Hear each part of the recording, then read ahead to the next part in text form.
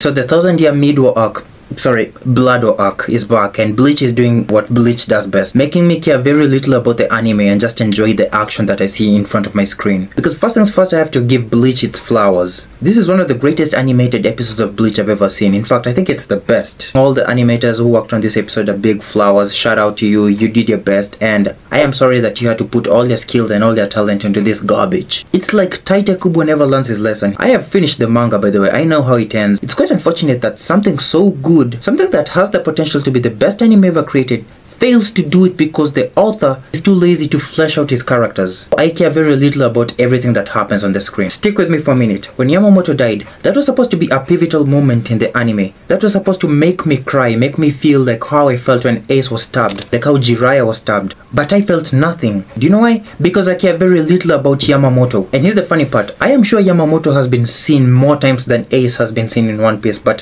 for some weird reason, we all cry when we remember about Ace's death. But no one gives a shit about Yamamoto. Out of all the anime war arcs, this has the least amount of emotional impact. If someone dies, if someone loses, I don't give a shit. Because I've not been given a reason to give a shit. I dare you to do something. Pause this video, go to the comments and tell me if you remember any Stain Reader by their names and their power. We are not given a backstory. We are not given a motive why they choose to follow you back, other than he's our leader. We barely get any relationship between the Stain Readers. All we know is that they know each other, but we don't know how they know each other. And the most we get to know about them is when we have exposition about the powers and what it does before they get defeated, because almost all Stain Readers lose. I have no reason to care if a Shinigami wins, because I'm not given a reason to. The Thousand-Year Blood War arc is one big matchmaking and exposition fest. Oh, this guy meets this guy and they fight. During the fight, this guy talks about his new power and this guy gets his new power and they fight.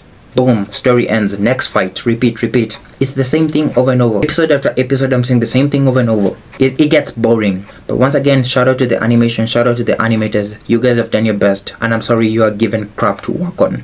I expect the usual Bleach haters to come spamming my comments and flooding my video with dislikes. I really wish Bleach fans will sit down and have the audacity to criticize the creator for giving them a shit story instead of upvoting this anime in every single ranking site. The reason why your anime keeps getting cancelled, the reason why Studio Pierrot will rather make another season of Black Clover and Boruto before they make another season of Thousand-Year Blood War arc is because you people don't call out the author on his mistakes. You glaze and you praise Tite Kubo every opportunity you get, even when he keeps spitting on your faces. You have a right to be given a good story, but you keep glazing him. Anyway, Thousand-Year Middle Arc Core 3, I'm not gonna lie, I'll still keep watching it because it's fun to watch and to hate on it. See you in the next video.